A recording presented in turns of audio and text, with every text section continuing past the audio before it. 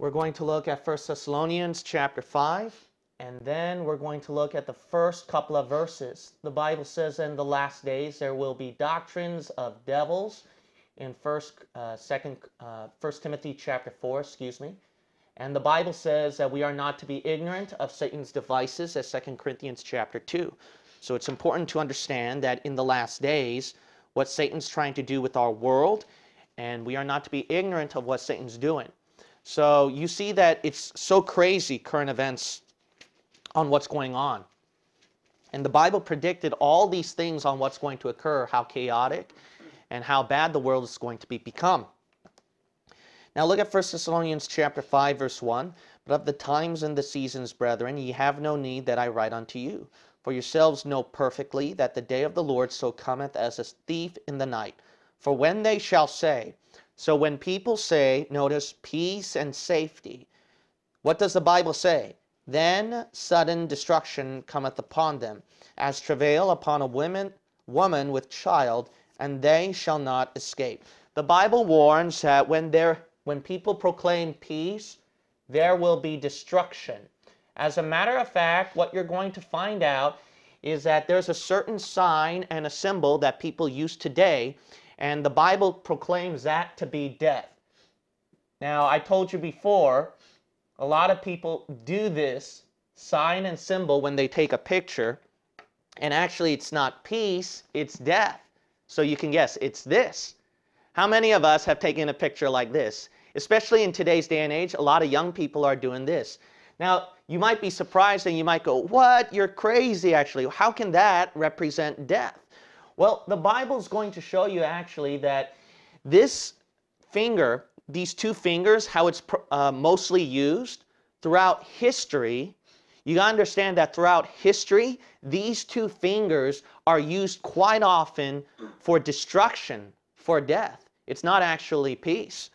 So we're going to look at one example right here. Let's look at Nimrod, the book of Genesis. The book of Genesis, chapter 10. Genesis chapter 10. What do you mean Nimrod? He uses those two fingers. And the Bible says that Nimrod, there is only one verse about Nimrod, or one passage that talks about Nimrod in Genesis chapter 10.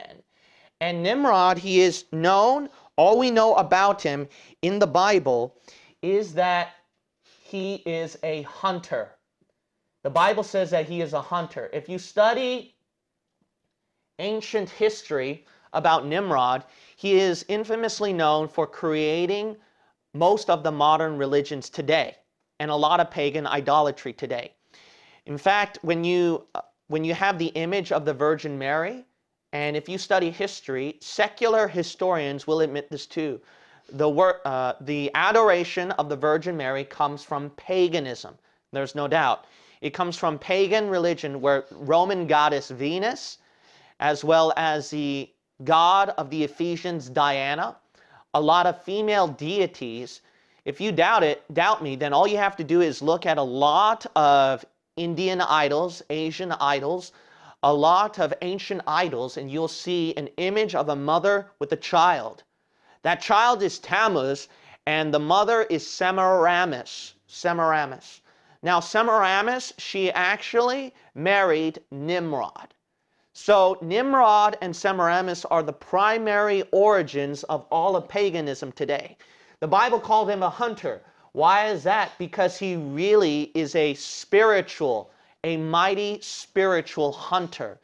And hunter, as you might notice throughout the Bible, hunting is not a positive connotation. It's mostly negative throughout the Bible. Hunting for the souls of men. Hunting to destroy a person. For example, Esau was a hunter. But the Lord, he did not bless him. He actually blessed Jacob after that. If you look at throughout the book of Psalms and the major prophets, it talks about the enemies of the Lord hunting after the Jews. And they are represented as a negative connotation. But look at Genesis chapter 10, verse 8. And Cush begat Nimrod. He began to be a mighty one in the earth. Ancient history records him as a successful ruler and king. He is most likely the one who started the Tower of Babel. It's no wonder the Lord ruined it, the Tower of Babel, because he could have been that one world ruler, that Antichrist. But the Lord knows that it's not time. Verse 9, he was a mighty hunter before the Lord. Wherefore it is said, even as Nimrod, the mighty hunter, notice, before the Lord. So you'll notice right here, this is not just a physical hunting, it's something spiritual before the Lord. The Lord was seeing something else he was hunting spiritually. And in fact, what would make sense is that he was a hunter of souls because he was the origin for all of the pagan religions today. So what do hunters do when they hunt for animals during those times? They use these 3 fingers, right? And primarily these 2 and these fingers, and then they hold an arrow and a bow. And that's how they kill and hunt their prey.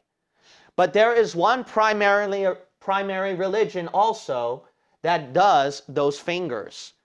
And you can guess, if he was the one, if this is where Catholicism came from, it would be no surprise you would see the Pope and a lot of Catholics and priests occasionally using this as a symbol of what? Peace. But the Bible foretold you that when people proclaim peace, that it's destruction. Now we're going to look at Revelation chapter 6. Revelation chapter 6. The Bible forewarned you about this. Look at Revelation chapter 6. That's why you've got to avoid the Pope. You've got to avoid the Catholic Church. Why? Because the Bible says that in the end times, the Pope and this particular religion, the Catholic Church, they will be the ones who will dominate the world, and they will be the ones who will bring in destruction. Here comes the Antichrist or Pope. Now, a lot of people have different theories that the Antichrist, that he's not actually the white Pope, such as Pope Francis today, but more as a black Pope, the Jesuit general. But Pope Francis, he came from Jesuits, so I wouldn't doubt. What I particularly lean towards is that I really believe that if the Antichrist is going to come out, that he's somehow going to be a white Pope and a black Pope somehow combined. If we had it successful with Pope Francis, if you give it enough time in the future, that wouldn't be a surprise. The reason why is that if you study the Jesuit oath, they particularly say their job is to make the whole world bow to the white Pope and to give him the glory. And then if you study a lot of the sources concerning the Jesuit general, aka the Black Pope, you'll find out that he is a very powerful figure controlling of a lot of things. If people out there are conspiracy buffs, what you're going to find out is a lot of the Illuminati elites, Masons, Rothschilds, and Jewish elites, a lot of it was instigated and run by the Pope's control. Now, I'm not saying that the Jesuit general, he's cleanly controlling everybody. In my opinion, when you study all of this, I think a lot of it can be independent by themselves, or it can also be joining together with the Pope. So it's very complicated. So I don't get into specifics, because then you'll go to La La Land and you'll say some crazy stuff, which you find on YouTube and Google. And I'm not that type of person. If I'm going to give explanation or a belief, I'm going to do it by credible sources. So anyways, basically, the Pope is going to be the Antichrist. Let's look at Revelation chapter 6 and verse 1. And I saw when the Lamb opened one of the seals, and I heard as it were the noise of thunder, one of the 4 beasts saying, "Come and see." And I saw, and behold, what color is this horse? A white horse. The Pope, he's dressed in white, yes? Let's keep reading. And he that sat on him and he that sat on him had a what? Bow. He had a bow. If you look at the Pope's staff is like a bow. Let's keep reading. And a what? Crown was given unto him. The Pope is wearing a crown. And he went forth conquering and to conquer. If you study the history, especially of the Catholic Church and Jesuits, they conquer, they're conquering, and they're still conquering. So they're trying to control everything in the world. So you'll see right here a bow shape, and also he is dressed in white, but also the Bible describes him as an idol shepherd. The Pope, he is known to be as the shepherd of the church. In the book of Zechariah, they call him a shepherd. Not only that, what's also interesting is that if you read the Latin inscriptions, the Roman numerals of the Pope on what he sits and what he wears, you're going to find out that it's going to be like Roman numerals, and it totals out to 666. And if you don't believe me, then just look at it if you don't believe me. So you can see right here that the Pope is the perfect representative of the Antichrist. But notice that he has a bow. So to have a bow, again, you see that? These fingers again. Bow, hunting for the souls of men. The Pope always does this. So when people tell you peace, don't believe it. The Bible says sudden destruction cometh upon them. Not only that, during World War II, one of the bloodiest battles in history, Winston Churchill, that was his famous sign, wasn't it? During a bloody World War II, and that's supposed to be V for victory. But how do you attain that victory? It's through bloodshed, it's through fighting, in order to attain your peace that the world wants to have at the end. Also, Winston Churchill, he's part of that group, and this group, which is still alive today, the United Nations, it all came back from what? Winston Churchill, Roosevelt, a lot of other people get together, and then they laid the foundations, and by laying foundations, as time passed by, we come to the United Nations again. What's the job of the United Nations? To bring peace to our world. But that order was proclaimed by the Bible that all nations will soon become one world government, one world order. And as President Bush and previous presidents have proclaimed, we're proclaiming a new world order. The Bible says, watch out, that when peace happens, when they proclaim peace, it's actually destruction.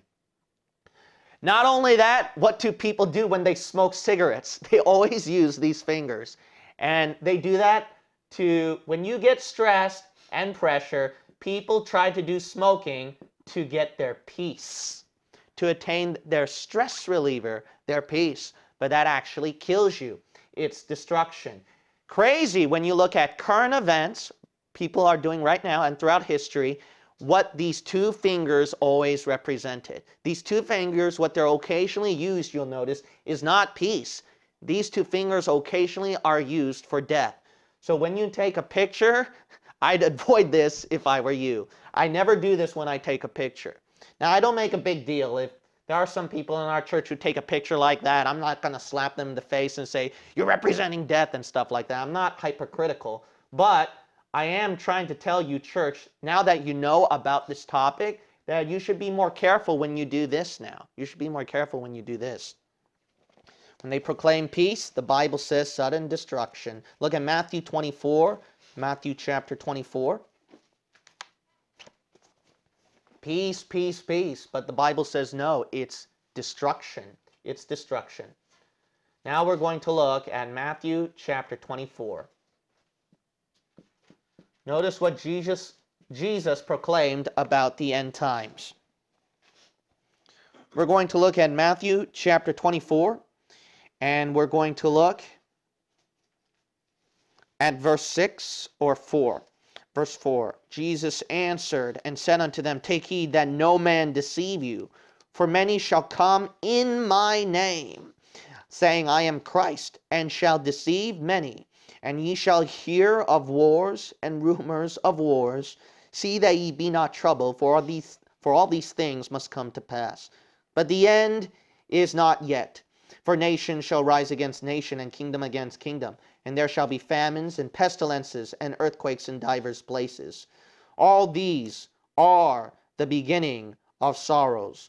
So you'll notice right here that in the end times, the Bible proclaimed that it's not going to be peace, but that it will be war. And there will be much deception around our world, where there are people proclaiming that they are the Christ. And there are going to be these people who are going to proclaim themselves to be the Christ that will finally bring in the kingdom, the Christ that will finally bring in peace on earth. And if you look at some of the documentation of the Catholics, what they proclaimed about the Pope, there are documents that says the Pope is Christ on earth. And if you don't believe me, all you have to do is research it and find out. So you'll notice right here, why will the Pope proclaim that? To bring peace on the earth. So the Bible forewarns you about all of this.